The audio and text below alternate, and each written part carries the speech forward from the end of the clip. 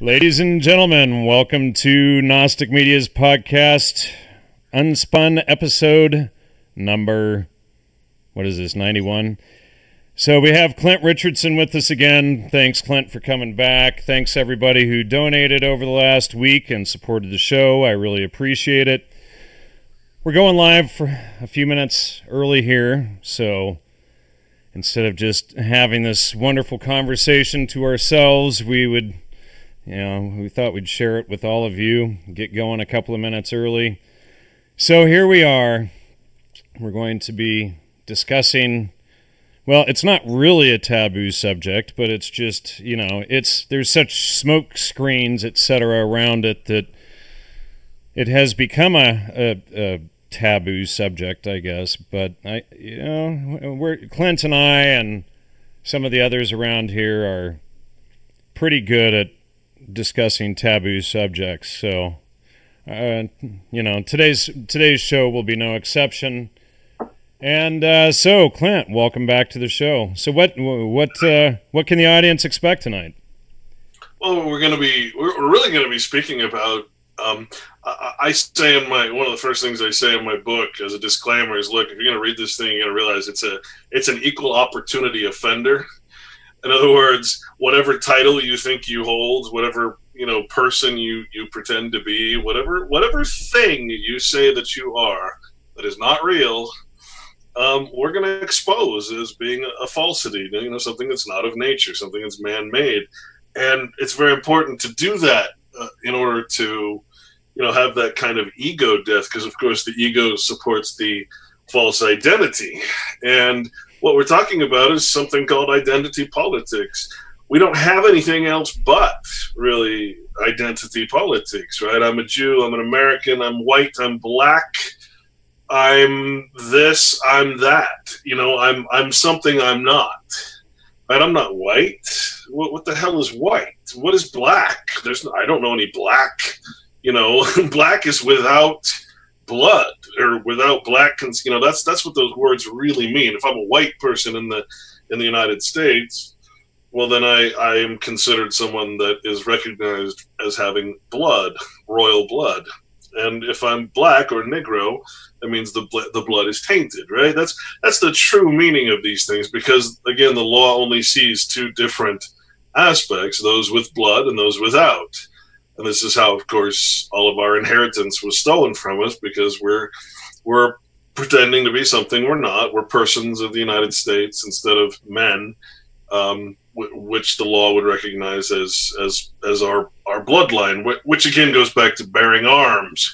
We bear our family arms, which is what the Second Amendment is all about, in truth. Because if I have the right to bear my family arms, my privacy, my blood, well, then the law protects my right to use guns to protect my people, my family, my fellow state citizens, private citizens. So, all these things have been so utterly confused in our minds that we actually think, for instance, that the right to bear arms means guns. And you got to go deeper than that. What gives you the right in the first place? Because it's your natural right to defend yourself, right? So if you're taking such rights, it's automatically natural law to defend yourself. Right. So if you're taking that right from a government, well, then that means the government has the right to take it away.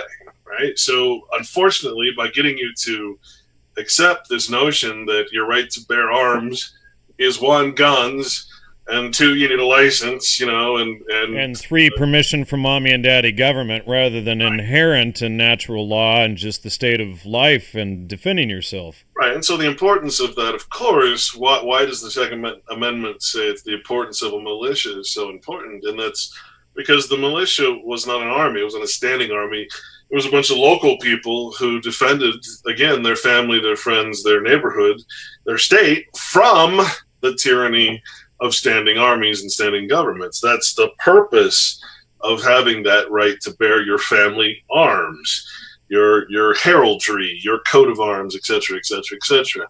And this great misunderstanding is the reason that none of us have any clue how this country works, right? This country works, again, by recognizing private people and their blood, their family, which the Constitution calls the posterity in the preamble, So we're creating this thing, this states united. We're creating this compact, this constitution for us and our posterity. Well, that's not everybody. That's not all men, right? All men are created equal in nature.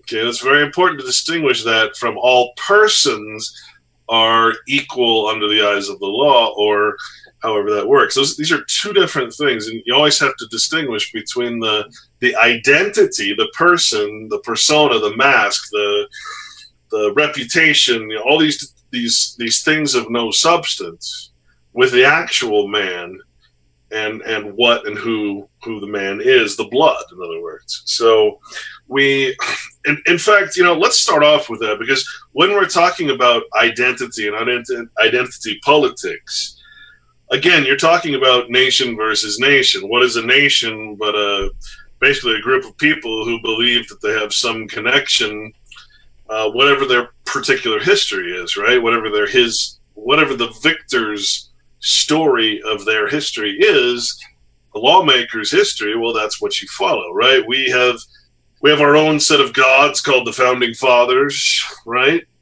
Who were all Freemasons. Nobody seems to want to acknowledge that. And that's our history. We have a completely, quote unquote, godless, religionless state, meaning has no spiritual or moral law that it recognizes in its actual functionality. Meanwhile, it recognizes the higher law as something higher than it for those who reserve their rights. So you have private people who reserve their rights, reserve their right to bear their family crest, their family arms, their blood.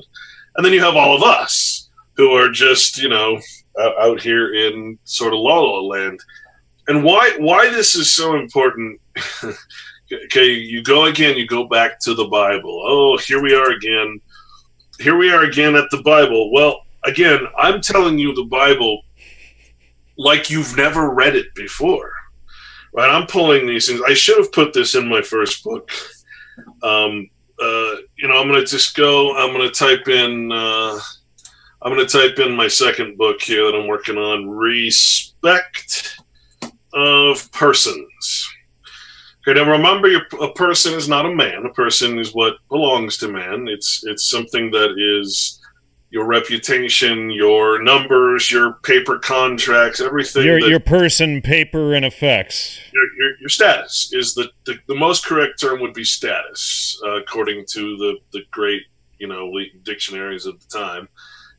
Status would be your status in society, your persona, your mask that you wear while you're doing stuff. So when you go and you define that term as it is in the concordances and the lexicons, well, then we come to a lot of words that mean the same thing. Face, right? It's always talking about looking at something prima facie, or on the face of it, and you can judge somebody by the way their face, you know, makes emotionalizes, emoticons, that kind of thing. So you're looking at the word face and the word person are very, again, mask, are very similar words. Countenance, excuse me, the way you carry yourself, right? You might say, well, look at him, he looks confident, or he's strong, or he's weak, or he's rich, he's poor. These are all status. These are all persons, personas that we judge people by, right? We judge people on the face of something, when in fact we should be expressing the same quote unquote natural equality to all men. I would never judge you based on, I would never invite you over to my home, for instance, because you're wealthy and I want to be seen in your countenance or seen next to you. I would invite the poor man quicker than I would invite the wealthy man, because the poor man, no man should be wealthy before all others are, right? So no man should have wealth until all others have wealth, is part of that quote unquote natural law or law of God. So it's important to pick out this concept, this persona, this person as identity. And when we look again at the definition. I know I had it up here. I go crazy with this thing, always losing what I intend to do with it. Yeah, my browser just crashed, so all the windows I had open. Face, person, presence, countenance, etc., etc. Can mean, of course, the literal, but it also means the metaphoric, which is the outward appearance of inanimate things, the appearance one presents by his wealth or property, his rank or low condition, his outward circumstances, external condition, something that is not you. And none of this has anything to do with you in reality. This is all stuff that comes from the state, right?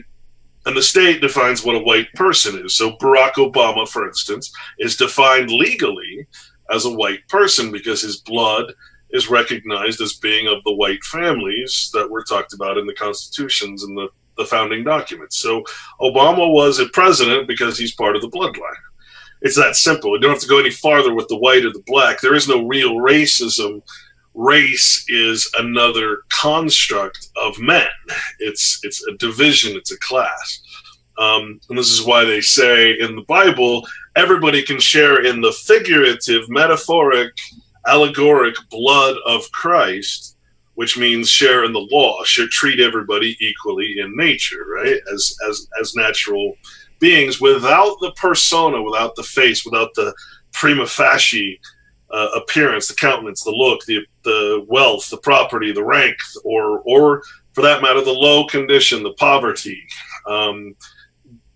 Don't judge a man by these things is basically what it says. So using expressions which regard the person in one's judgment and treatment of men. So you notice that it's even here, it's distinguishing between the person and the men. I'm judging you, Jan, by your persona that you present on air, not by who you actually are. So I'm judging your person, not the man, right? Right. I know nothing about you, although I've met you personally, so I can't say that about you. Most people out there will judge by the on the face of things, the persona, the mask that people wear. And in this day and age, it's of course very prevalent because, I mean, count the number of friends you have in real life anymore compared to the ones you have online, right? It's getting kind of nuts. It's getting to the point where if you ever saw the movie WALL-E, you know, we're all floating around computerized and we're talking to each other on the phone while we're sitting across from each other at breakfast or something, you know. So I'm only knowing the persona of men. So now we go to the Bible, right? Again, this is identity. This is the identity that I put upon you. So now, over and over throughout the Bible, it tells you, and this is what I'm trying to get across to people, is that the Bible is law. It's not religion. It's the way that we are to treat each other in the quote unquote natural realm, or the natural right, natural law, which again means no fictions, no artifice, no person, no flattering titles, no this. So let me just read you some of these, because these are all throughout the Bible, right? And these don't make any other sense unless you're applying them to the legal realm. What is the legal realm? Legal realm doesn't exist without persons, places, jurisdictions, and things, property. That's what the legal realm is. It is all the artificial things, all these terms that we put on things. And so I'm just going to blow through these real quick. In Peter, 1 Peter 1:17 through 18.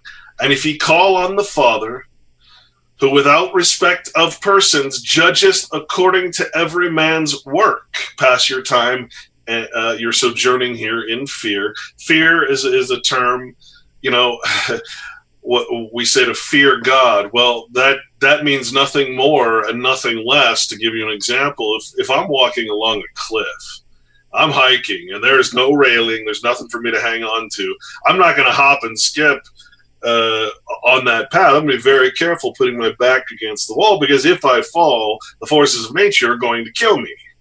All right? That is fear of God, right? That is a healthy fear of nature, right? So we're you don't have to be afraid of the word fear. The reason they, you fear, for instance, a gangster who approaches you with a gun and says, "Give me your money." What are you going to do? You're going to fight back if you don't have a gun or you don't have anything to fight back with.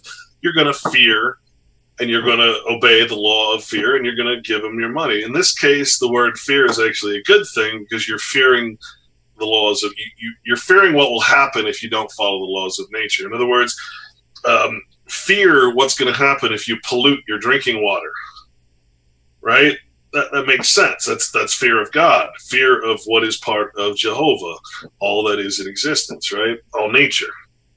So if you pray or if you call on God, in other words, do so, or excuse me, as the story goes, you go to the pearly gates, you face God.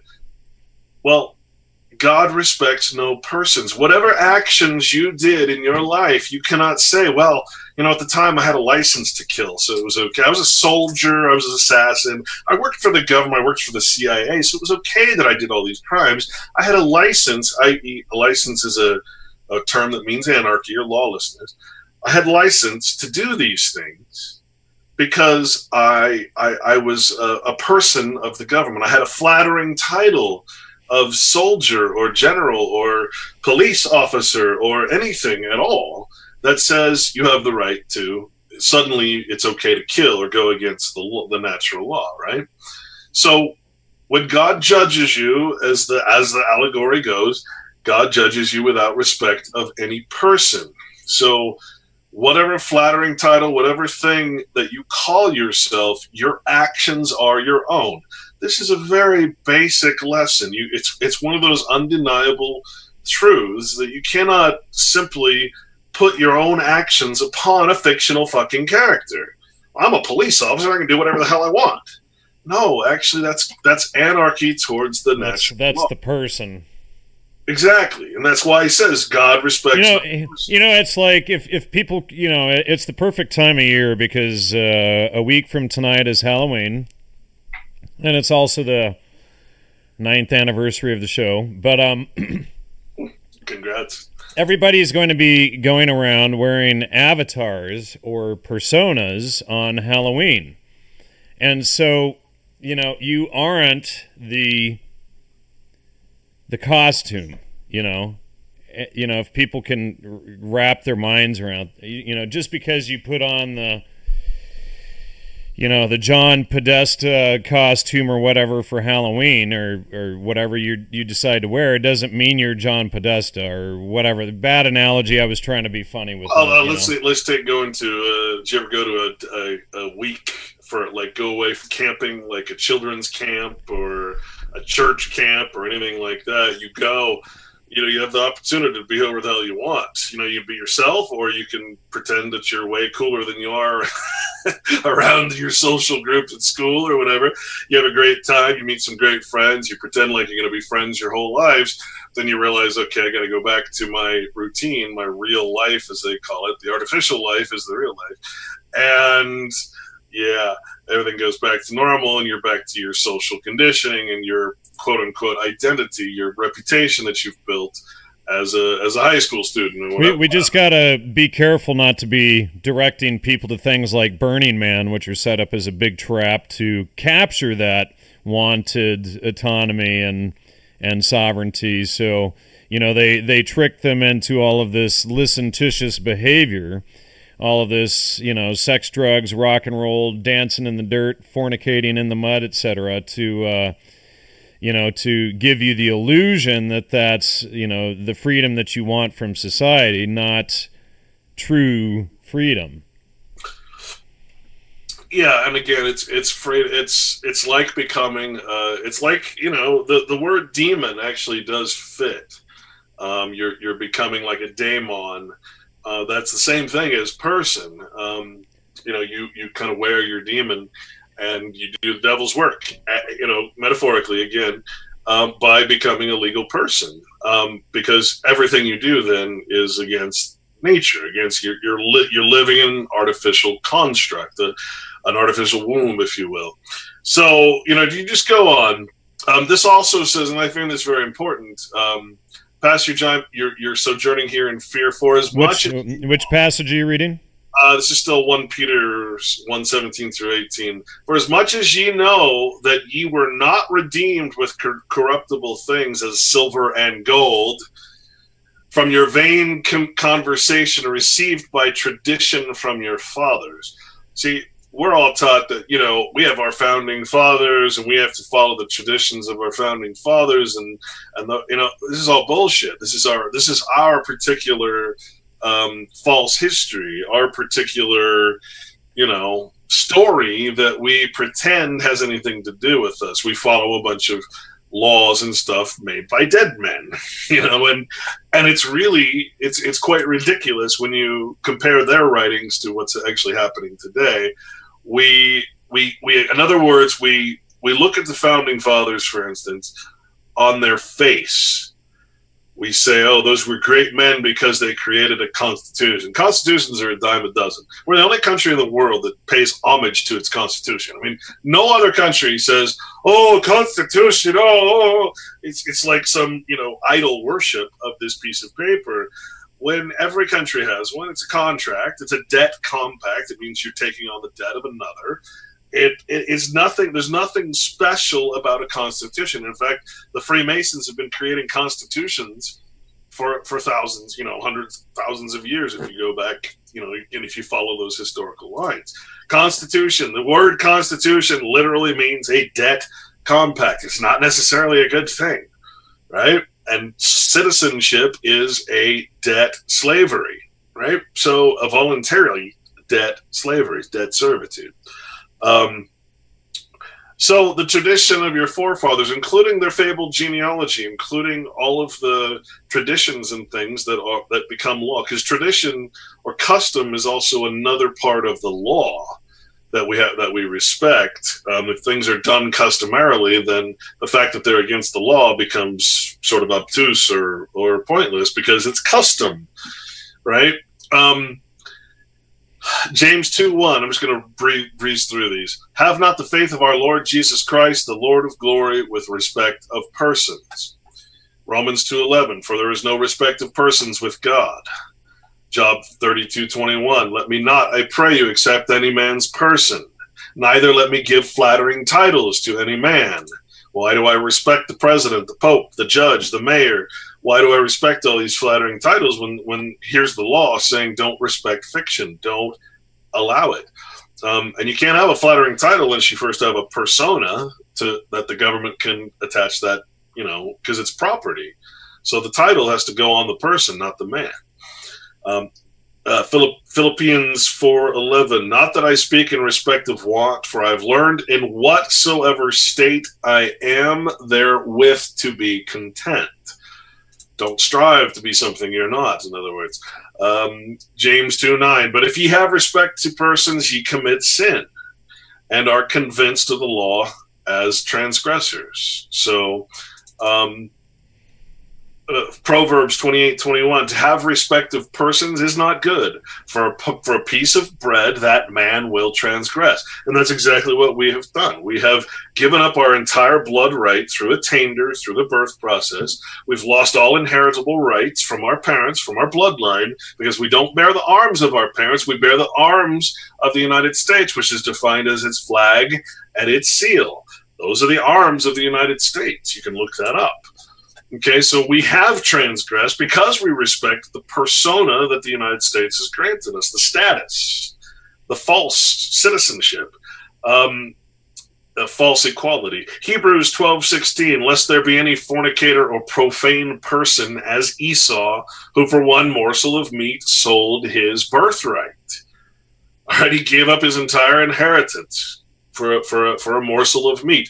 This is again a parable, a story of how easy it is to lose your way, lose yourself, to stop being self-governing and self-responsible, and continue the history of your family as an immortal line of men, basically through the blood.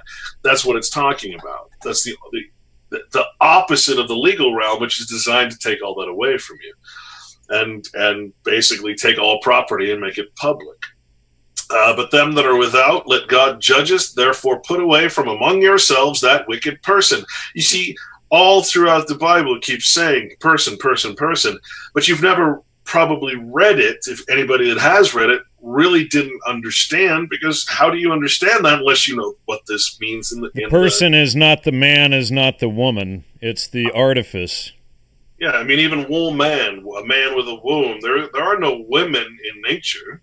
That's a man-made concept. We're all men, right? I mean, the whole feminist movement, all that stuff. You know, what's ironic about that is that the only reason that quote unquote women have equal rights is, one, you've called yourself a woman, which doesn't exist in nature. It's a legal term. And two, you've accepted the rights of women, which often are no rights at all. Right? This is a mind fuck. This is in nature. It's an inversion. All men are created equal in nature. But there's no women there. Women are a legal construct. And if you could teach women this... Well, and you and I had talked about this a while ago. Man is the species. And that includes men and women in that species. It's like canine includes both female and male dogs. Right, but back the science with the spirituality. Man is a creation of God. Woman is not.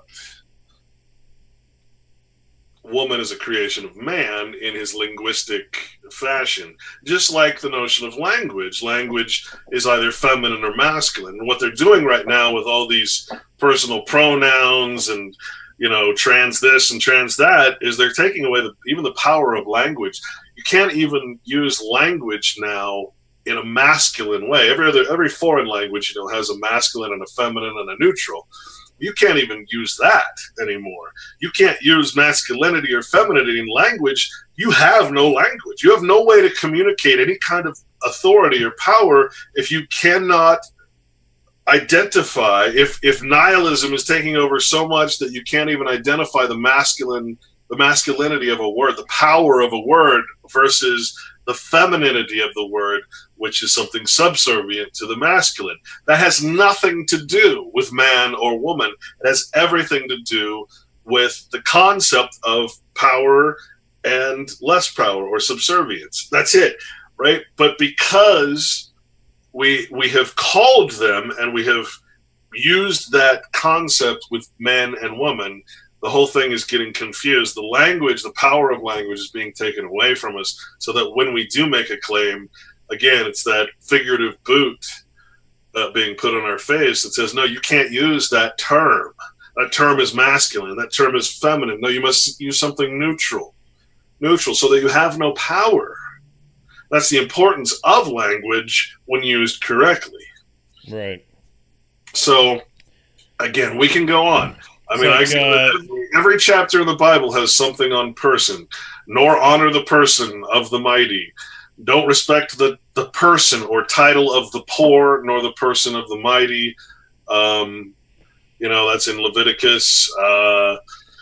But them that are without, let God judgeth. Therefore put away from among yourselves that wicked person. That's 1 Corinthians. I could go on and on and on.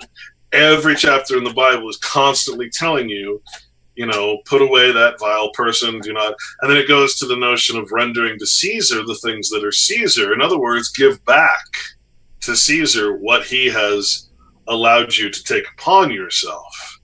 All right. So, if you take on the persona of Caesar, if you take on the money of Caesar, etc., give it back to Caesar. Yeah, and Caesar is and this isn't about a passage about submission and paying your taxes. No. This is what the spinners use to claim, and spin the whole story to take it out of context of natural law and personhood.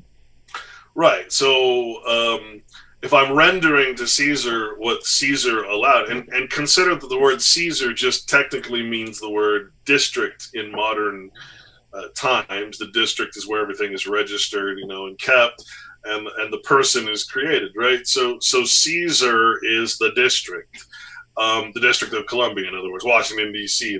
That thing that was created to basically be a holding person or excuse me, a holding corporation for all persons, all public persons, all public creations, all public property, which the person, the status is. So when you're talking about rendering to Caesar the things that are Caesar's, give back the legal persona. It's his. It's always been his. It's always been part of the district. It's never been your property. It's not your status. It's their status that they allow you to use, just like renting a car, right, or playing the Monopoly board. Relinquish the flattering titles, all the privileges, all the protections, all the securities, all the insurance. All of that requires a persona, right? What is freedom but to have no insurance? What is freedom, true freedom, but to have no guarantees? Right? See, that's what people can imagine. That's the part that throws people, and they want us. They're like, "Hey, no, I'm not gonna step out of the comfort of this artificial womb, this matrix. Hell no! I'm happy that I have consumer protections, and I'm happy that I have this and this. I don't want to live in pure charity and love. I want to be competitive. I want to be, I want to follow the legal law, and that's, of course, very understandable because you're giving up what is the illusion of protection. What is it all based on? Money, right? That's what it all comes back to. What are you going to get for your insurance? Money. What are you going to get? Money. It's just always money, right? Money is somehow going to save you, and that's why the Bible says you can't have two gods. You either worship mammon, which is the value of things, or you worship the pricelessness of nature, which is God. You can't have two masters. You can't have two gods. So, yeah, this is where we're at. So, again, this creates identity. We're all equal in our identity as public persons of the United States. In other words, we're all equally punishable under the law. That's the true definition of equality. We're all equally punishable or sanctioned under the law. We have the right to be put in pain, taxed, licensed, extorted, exacted. We have the right to have biological weapons tested on us. We have these are rights that are right in the U.S. Code. Go read the biological weapons program, which I put in my documentary, my vaccine documentary. It's right there, man. It says you have the right. You are considered as consenting to having biological weapons, put upon you, tested for any reason whatsoever. Medical, research, protection, crowd control, riot control, you name it. Every reason is in there. It's your right because you've accepted the rights of the person, and therefore, since you're surety for that person, the Bible says if you're surety for another, you'll surely be put in pain for it. Again, what is your right? To be put in pain. So whatever the person, therefore, has the right to be, harmed, so do you, because you're the surety. So this is the problem with personhood. And this is why throughout the Bible, although you've read it before, over and over, whatever, you've never read it with the correct understanding of the definitions of these words. Right? You look in the first part of the U.S. Code, it defines a person, Chapter 1, Section 1. A person is an individual, a corporation, a association, can be anything that's one or more persons, one or more individuals that get together and create an artificial person, which is a corporation. So, but nowhere does it say it's a man.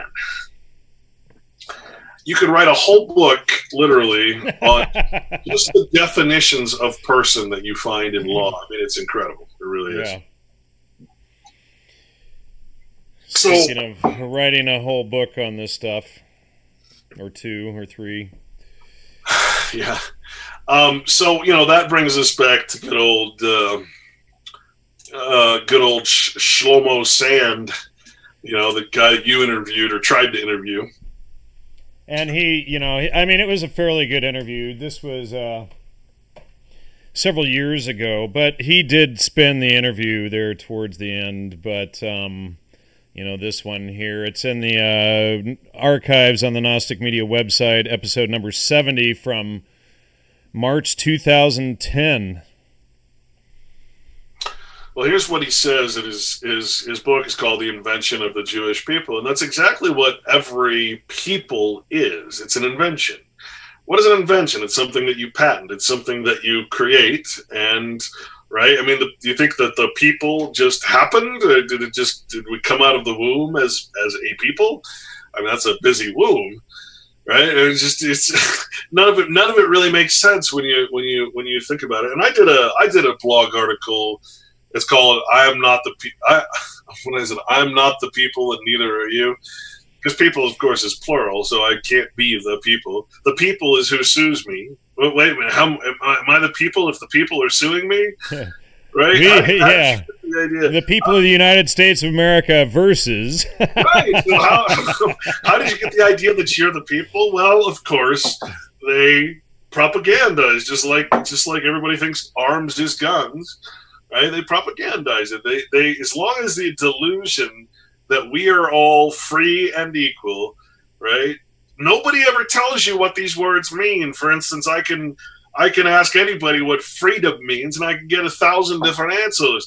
And all I got to do is say, well, why don't you look it up? And instead of guessing, why don't you remember you're talking about a legal term here, right? Not natural freedom. Natural freedom means you're following the law of nature. Yeah, I was just going to pull it up on Blacks here if I can find a good copy of it. Maybe I should pull that off the screen while I look. I'll give you a hint. Okay, when the slaves were emancipated, right, they were freed. They were given a United States citizenship under the 14th Amendment. In other words, they were enfranchised. Right. Freedom means, or free means in legal terms, it means you have a franchise. You're not free. A rat in a cage is free. So is a citizen in a jurisdiction. Right? It's debt slavery, but it's called freedom. It's called a franchise. So you look up the word free, you get all kinds of different things, but it always says kind of the same thing. You're free as long, under the law. You're free as long as you're following the law. You're free as long as you're participating in commerce, allowing yourself to be taxed, extorted from, etc.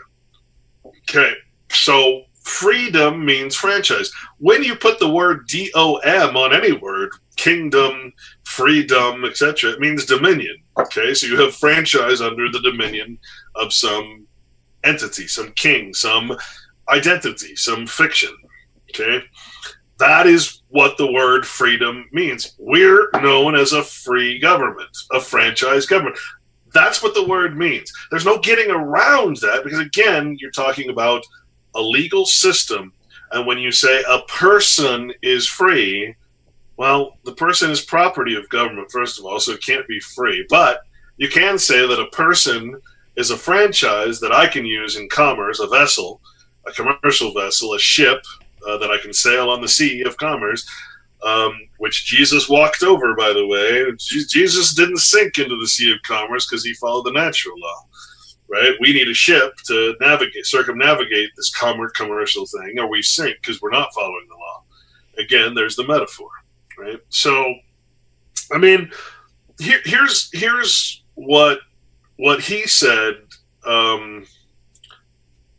What Shlomo Sand said in The Invention of the Jewish People, this is the most, I think, adequate explanation I've ever heard of any type of identity politics, especially when it comes to the Jew.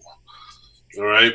We don't have to talk poorly or, you just have to acknowledge what is going on with the invention of the Jewish people. Now, again, this is an Israeli, a Jewish source, not coming from me. He's a professor at the University of Tel Aviv. I've had him on the show. He is a Jewish scholar. He talks about this stuff openly. So relax, folks. Right, and that doesn't mean that he's not just as brainwashed. If you might be offended that I say Americanism or American exceptionalism is complete bullshit, right? Because you've been raised to actually believe that, right? So he still is going to have some of that conditioning, that you grow up to hate. You grow up, the whole society is diaspora based, meaning you're an outsider, you're xenophobic, you hate every other frickin' race and every other frickin' nation, right?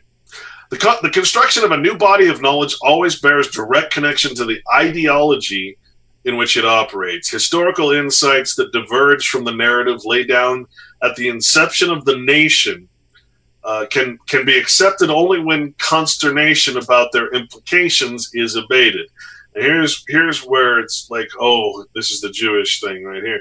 This can happen when the current collective identity begins to be taken for granted and ceases to be something that anxiously and nostalgically clings to a mythical past. When identity becomes the basis for living and not its purpose, that is when historiographic change can take place. A historiographer is a writer of history. So historical writing, or the notion of changing history, can take place when identity becomes the foundation instead of the purpose. And what page is that from Shlomo's book? No, I didn't write the page on that one. I'm sorry. Oh, great. When the identity itself, so I am Jewish, I am American, I am English, I am Christian, I am whatever, Muslim, it doesn't matter, because if you say, well, what makes you this thing that you say you are? Well, I'm foundationally, that's what I am. Well, how do you prove that, right? Oh, well, I have a genealogy, or I have a fable bloodline, I have this, I have that. Well, wait a minute. So you don't actually have to do anything? You don't have a purpose in life that says, because I am Christian, my purpose in life is to follow the law of God, or to follow Christ, the example? No, I'm just a Christian. I don't got to do all that. I was born one. It's a club, man. It's a pretend identity. I don't have to do anything to be it. All I got to do is go to church and pretend, right? I just call myself that. Well, this is the perfect explanation of the Jewish quote unquote people, or the invention of this modern thing that's been used to foment, world wars and everything else, is this notion that Jewishness is a foundation as opposed to a purpose, right? There's no, I'm not doing anything to prove I'm Jewish. I'm not living any kind of life that means, right? No, I'm a Jew. I was born here, or my parents were that. And it means absolutely nothing. What they're doing is they're focusing on the persona rather than living as men. Right. It's just a name. What is a name? A person, place, or thing. Right. So they're putting on this, so in fact, what you're saying is to go around labeling yourself a quote-unquote Christian is the antithesis of what the Bible is saying to do. Absolutely, because it's always fun. You always say, it's basically the Bible says, call yourself no thing, or don't call yourself something when you are no thing. Right? The closer you are to nature, the less legalism, the less titles, the less flattery, the less personas and fakeness and artificialness and technology.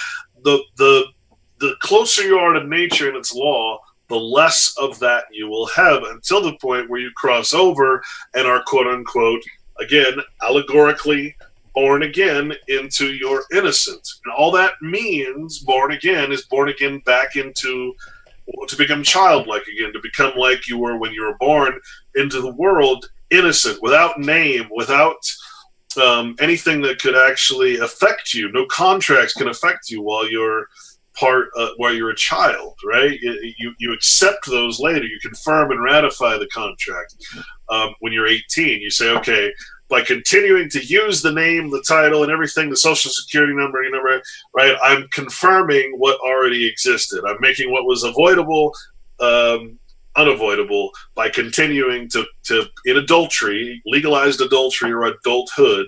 I'm continuing to act in persona, in this false identity, and therefore everything that happened when I was a kid is now technically legalized or confirmed or ratified. Is the correct term. So, yeah, that's what it's saying. Is this is the notion of identity I have some. It's basically when you're living in natural law and not putting on these false titles, these, let's just call them pseudonyms, or nom de plumes for the sake of ease. If you don't put all of these things on, then what you're doing is you're speaking as men purely in, just in context of being men, and then we put things in the commons, we can verify them as men and equals, and that includes what we call women today, not to exclude any group.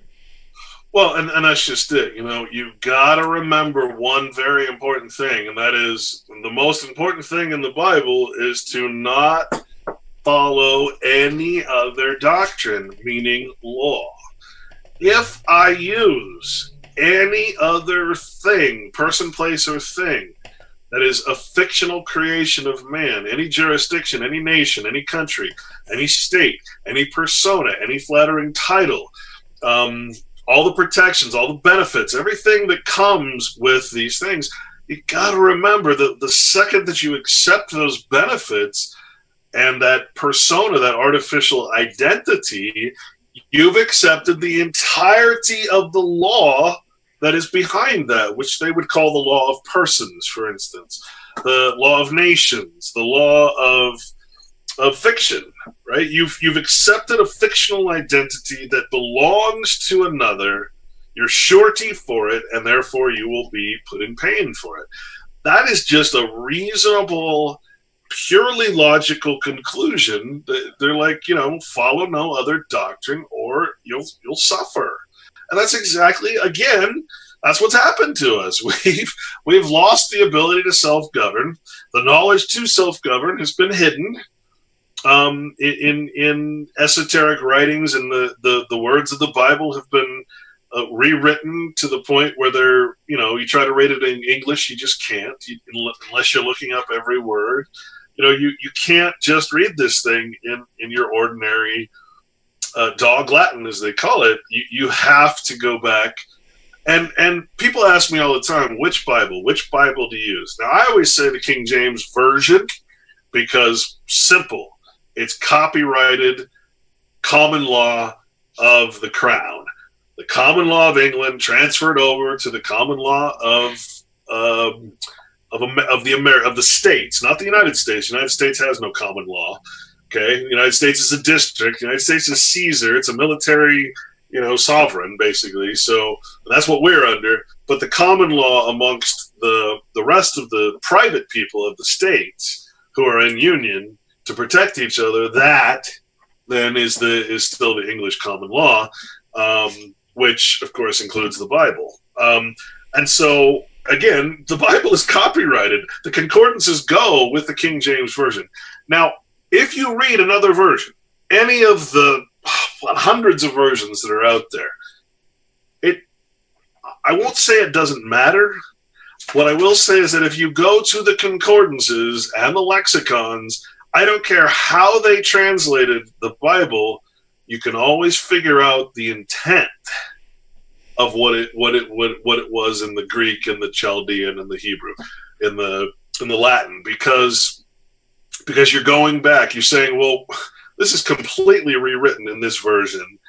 What did it mean back here? What did it mean before it was translated? Right. Well, and there is the issue of the different codices that were used, like Alexandrinus, etc., where they actually took out some of these things, and then it appears that in the late 1700s, early 1800s, they planted these copies so that they could create the NIV and all of these different versions.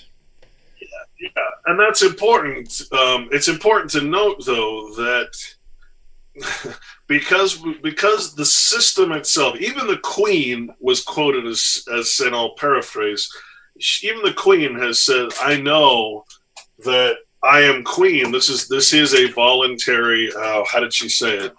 Hey. She said something. She said something about her position being on the a voluntary thing. In other words, she only exists because the people allow her to exist. They recognize this, and what's important to note is, however you look at the Bible, You must look at it as, first of all, again, it's copyrighted law. Second of all, that they have to give you as a volunteer. And volunteerism and legalism means the doctrine of master and servant. If you're volunteering to be a servant, a subject, a voluntary slave, well, then you have to be aware of and be given and have published full knowledge of the law. And what does the law say?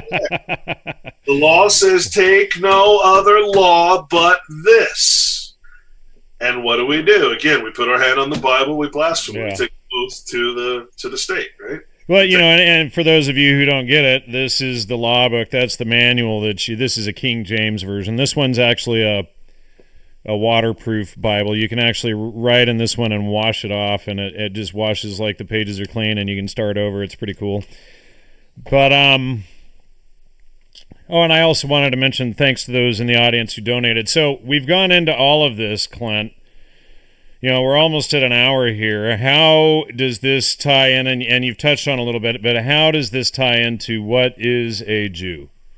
Well, we obviously, again, a Jew does not exist in nature any more than a Christian does.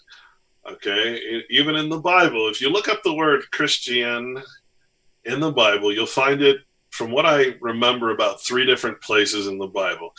Under no circumstances does the Bible say to take a flattering title of Christianity, right? When the word Christian is used, it was used very derogatorily towards a certain group of people who were pretenders, who, again, like most Christians today, you know, they don a suit, they go into a building where, of course, the Bible says that God's house is not built by the hands of men, right? God's house is nature, you know. If I want to worship, I go out into nature and I commune with God. I don't go to a stained glass, you know, building built by hands. It just, when the Bible says not to, the Bible says all these things are wrong. Right. Well, and the Bible also states clearly that church is whenever 2 or more come together and have a discussion about truth and natural law under God. Right. And so, you know, you basically could say that the preacher is a simulation of Christ, or a simulation of a prophet or whatever, and that you're participating in something false. And of course, every church out there, because you got to realize that churches are corporations too. The fact that they're corporations means they're bound by the law, the legal law. They're not bound in any way by the Bible law. And they support the law of the land, which is the Constitution, and they support the legalism, and they you know. Somebody just asked if they're at church now. That would be an affirmative. You're in Red Pill Sunday School, bitch. Check yourself. Oh yeah, that's good. Check yourself, right? So yeah, and it all goes back to being your real self. This is the thing, you know. It's just about being yourself, your true self. It's nothing else. Keep it real. Just being your true self and being true to yourself. Right, because everything else is just an excuse, and there are no excuses before God. Just like there's no excuses before a judge not to follow the legal law, there's no excuses before the God, however you want to define that, Jehovah, right? Nature itself. There's no excuses to break with the law of nature. If you go off the edge if you slip off the edge of the cliff, you're going to fall and break your neck, and you're going to be dead. Well, yeah, I mean, fear. You've broken God's law. That's the end of that one. So in this book, which we were both sent, you know, you have it there too. You could probably show it better. Jewish Eugenics by John Glad. I recommend everybody get this book. All right, Eugenics, Human Ecology, has always understood itself. Thanks, Camille. Human rights, those of future generations, rejecting absolutely all taboos. John Glad here lays out the eugenic thrust of traditional Jewish culture and shows how Zionism itself was conceived as a grand eugenic plan. Glad documents Jewish eugenicists' tormented search for the meaning of life, explains how the entire eugenics movement was temporarily driven underground by a group that resents a tiny minority even within the Jewish community, and describes how eugenics has redeemed triumph in both the diaspora and in Israel, now referring to itself as genetic counseling rather than the former eugenic counseling. What he concludes, since we don't have time to go through the whole thing, I just did a whole 2-hour show on this, my last, on UCY there, on YouTube, Red Pill Sunday School. His chapter is Are Jews, where is it? Are Jews Jew? Are Jews Jews, right? What is a Jew? And he goes through, I'm just going to read what his conclusions are and what through history, how the definition has changed to the point where there is no longer a definition.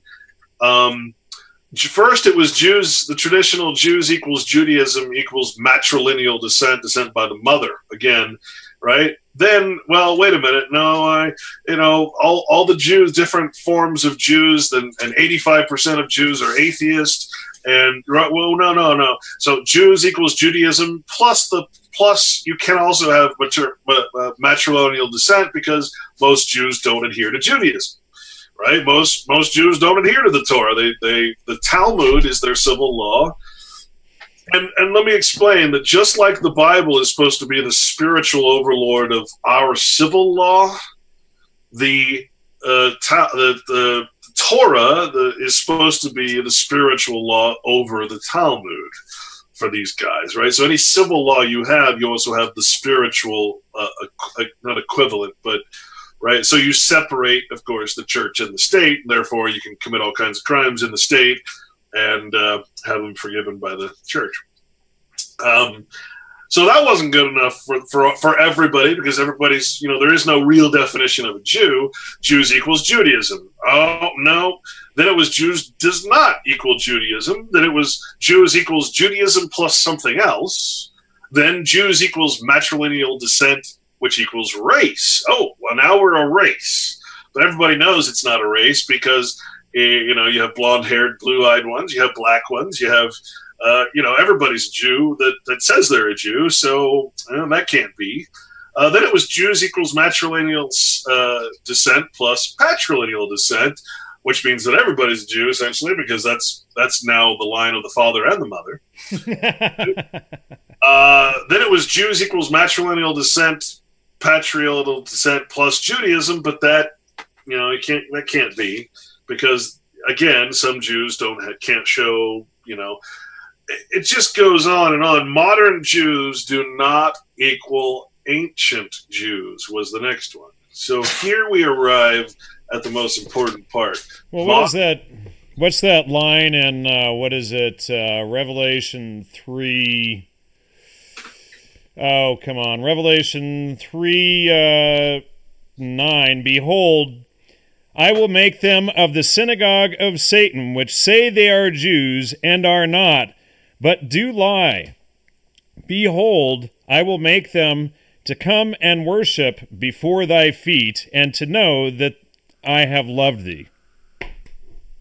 So you're talking about the synagogue, that notion, that synagogue of Satan. Again, 85% atheism.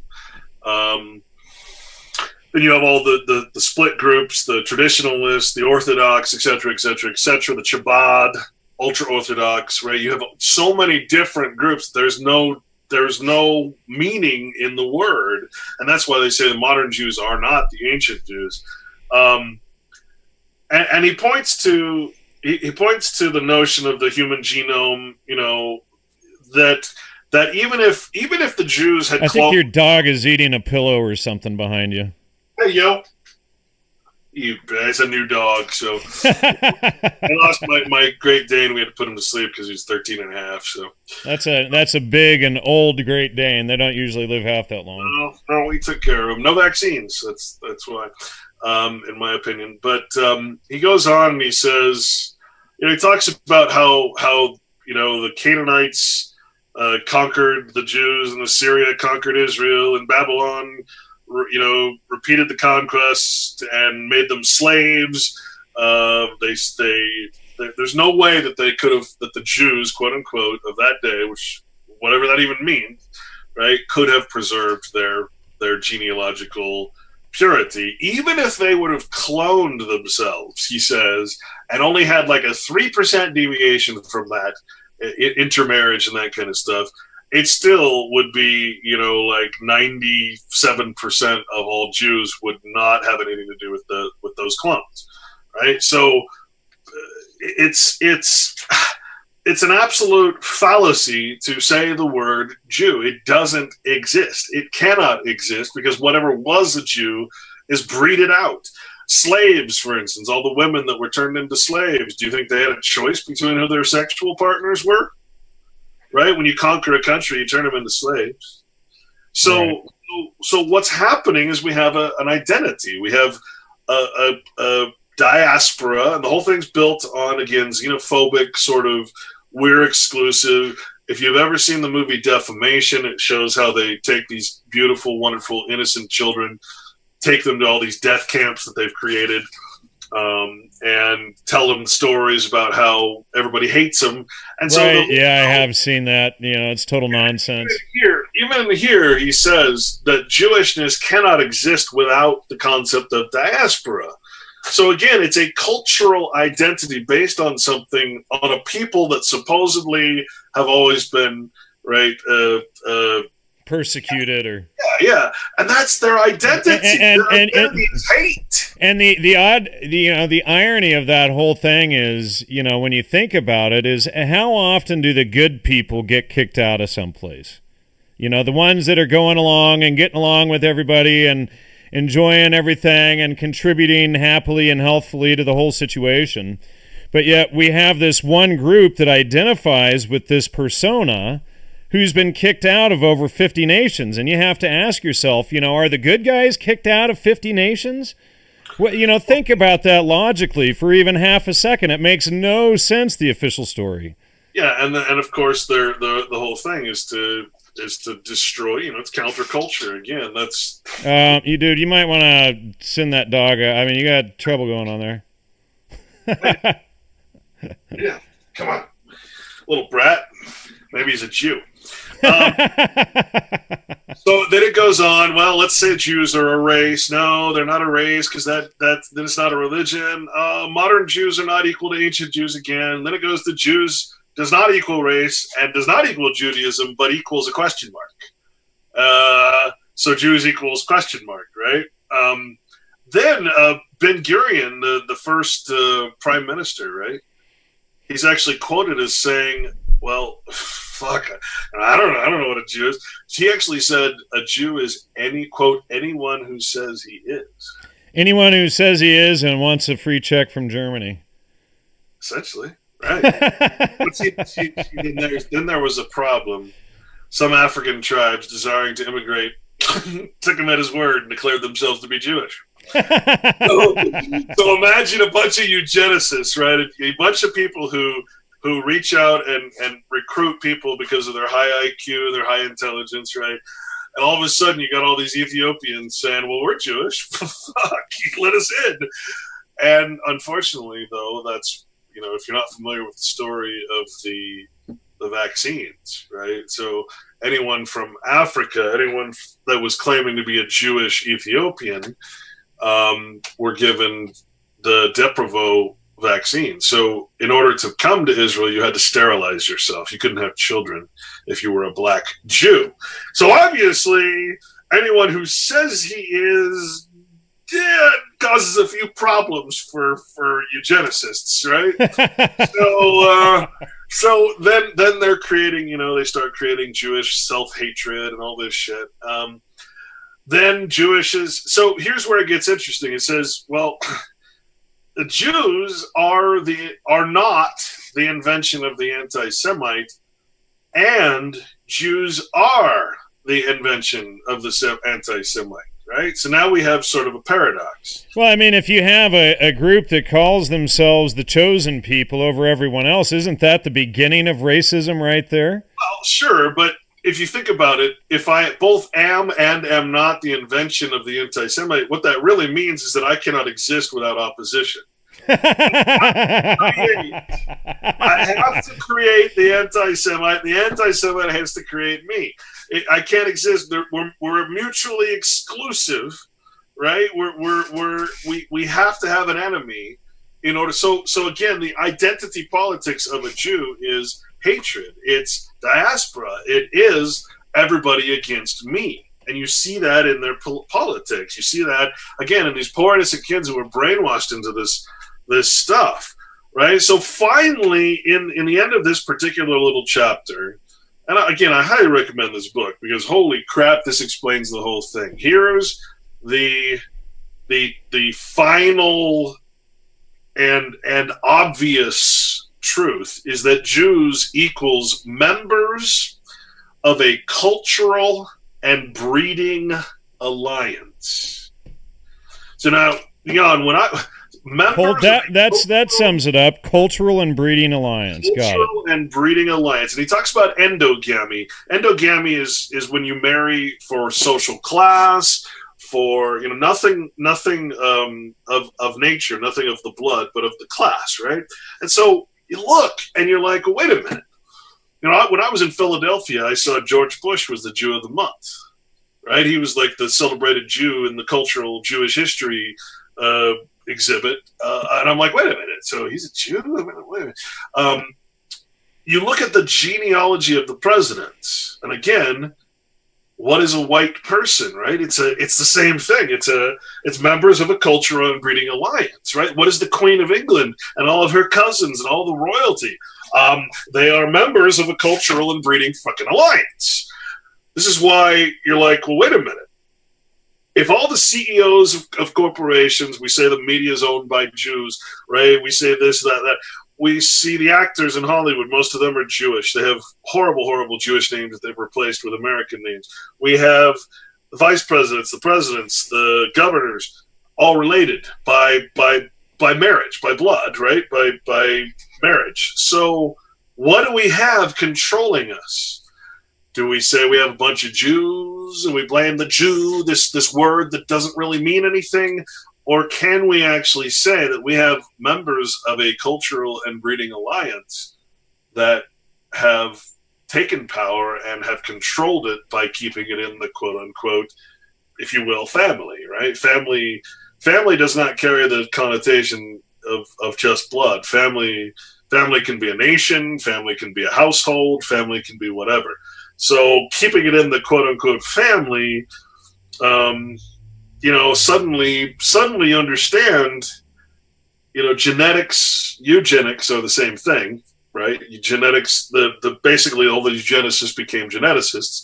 And as it said in the beginning, or said on the back, how eugenics has reemerged triumphant both in the diaspora and in Israel, now referring to itself as genetic counseling rather than the former eugenic counseling. So what we have, Jan, quite simply, is members of a cultural and breeding alliance. That was the last conclusion that he came to. That's the, I don't know what to say, but it's right here in this brilliantly put together book. It goes through the whole history of how it is exactly that, a cultural and breeding alliance. And remember, I'm not impressed by IQ. IQ, again, is intelligence. It's not knowledge. Anybody can, a lot of people can have high intelligence. You can have a lot of intelligence, but I think what they're actually looking at, why does the CIA hire for IQ? Why does these horrible groups hire and corporations hire high IQ? Because you've got, less empathy, perhaps. You're more psychopathic. You way too smart for your own good. I don't know, however you want to describe it, or members of a cultural breeding alliance. Right? Right. And if everybody is in the club, then they'll all commit the same psychopathic behavior without so what does this mean? Quandary. It means that we're respecting the title, the flattering title, the person of the Jew. We're fearing the Jew. We're giving it legitimacy by calling it a Jew when we know damn well there is no such thing. I mean, as a Jew, there is no ancient Jew that is a modern. None of it is natural or real. None of it has an actual qualification of blood, of reality. It's just what did the Prime Minister say? Anyone who says he is a Jew. Well, see, the problem is not the Jews, is what I'm trying to say. The problem is us. The problem is that we have, for centuries and centuries, given these people the titles of royalty, of president, of, king, of pope. They're all freaking related by marriage. This is the thing about genealogy I couldn't figure out. Why are all these evil, twisted fucks in power all related? Now I understand. It's a cultural breeding alliance. It's eugenics. It makes perfect sense all of a sudden. So I'm not going to call you a Jew, just like I'm not going to call you a Christian. Either act the part or stop pretending. I can't respect. I'm doing what the Bible says. I'm not respecting flattering titles anymore. All right, so let's see. Anything else we want to add to the show before we wrap it up? I don't think so. I was gonna just clarify, because I know people have a bizarre need for this not to be true in their heads, but I was gonna read the notion of it cracks me up. White person. What is a white person? Because again, I said Barack Obama is actually a white person, right? For instance, the act of February 27th, 1868, replacing the Code of 1849, provided that, quote, every person having 1/4 or more Negro blood shall be deemed a colored person. Okay, that's Black's Law Dictionary. That's the definition for color. So we know that color has to do with what? Blood. Right? Every person having 1/4 or more Negro blood shall be deemed a colored person. Well, gosh, what if I'm pale as pale can be, but I happen to have 1/4, 1/4 Negro blood? Well, then I don't qualify as a white person. All right, I don't qualify to be in the club, the eugenics club. Basically, I'm not a. So here's where it's important, because you look at Obama. Barack Obama is a false name, of course. Is William the Conqueror's 22nd great grandson, King Henry V. First cousin, 19 times removed. So King Henry VIII, first cousin, 16 times removed. Anne Boleyn, right? President James Madison's third cousin, Abraham Lincoln's seventh cousin, President Thomas Jefferson's 10th cousin, Elvis Presley, Sarah Palin, Joseph Smith. The list goes on and on and on and on and on. All people in power or with power. You go to define a white person. Why was Barack Obama president? Well, obviously he's got the blood. So,